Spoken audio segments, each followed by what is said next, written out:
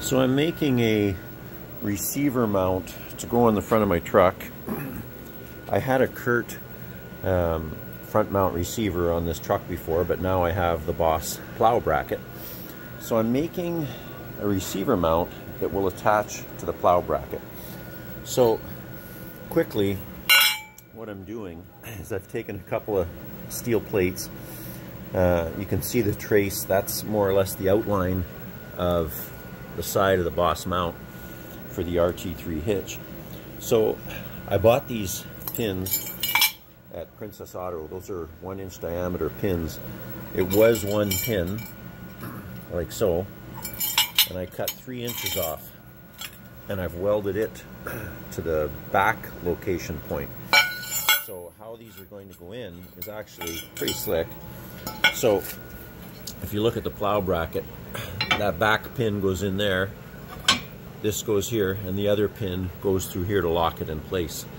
We'll have the other locking pin. So I'm putting one of those on each side, and then I'm going to now weld an angle iron from here to the inside of the other one to hold the whole thing as a frame, get it lined up, and then finish it up. So we'll see how this goes.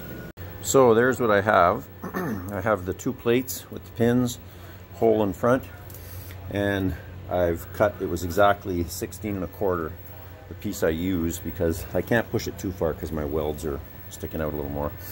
But in any case, that actually slides right in there. Pins go in, I'll show you that. And there you have it.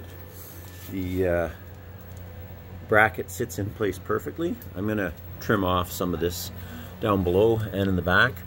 Angle iron goes across, everything's joined, it's solid. So what I'm going to do now is weld another piece of angle in the front, and the receiver is going to be welded to that, sticking straight out.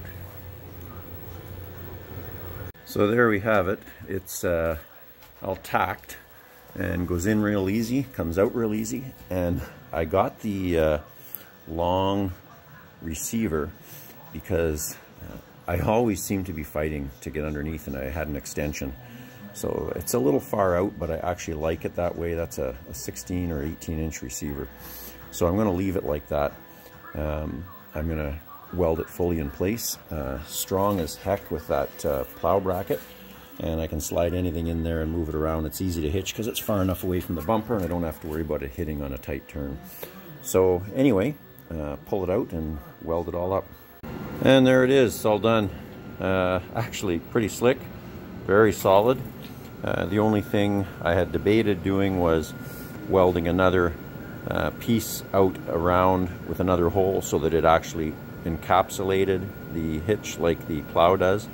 But to be honest, the size of these things and how solid this is, for what I'm going to be using it, it's never going to pop out. So I really don't think I'm going to even bother with that. But there's about 50 bucks worth of material there, and took a couple of hours, so not a big deal.